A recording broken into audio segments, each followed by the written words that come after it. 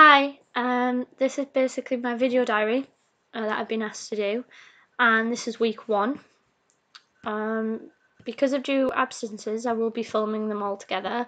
Normally, they would be done week by week. So the first week, because I arrived late into university due to medical contusion, and that's basically functional leg weakness or functional neurological disorder.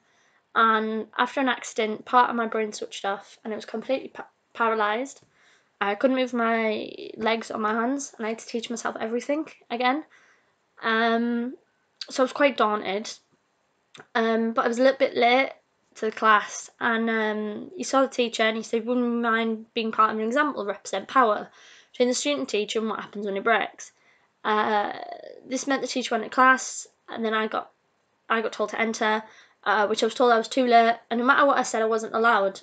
So I went, "Oh, for God's sake."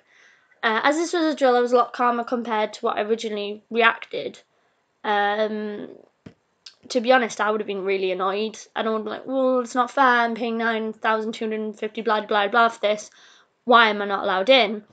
And the simple answer is that we're doing dance module, so they've got to warm up, and it's not just stretches. It's quite a big warm up. It's a big part of the day.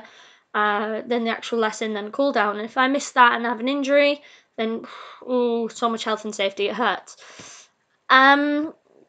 Basically, in the lessons we learned about Laban, I might be saying that wrong.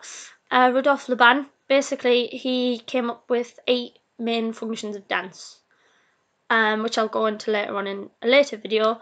But we learnt the basics of them, going through it all, learning the basic movement of dance before we can actually make our own routine. So that was this week.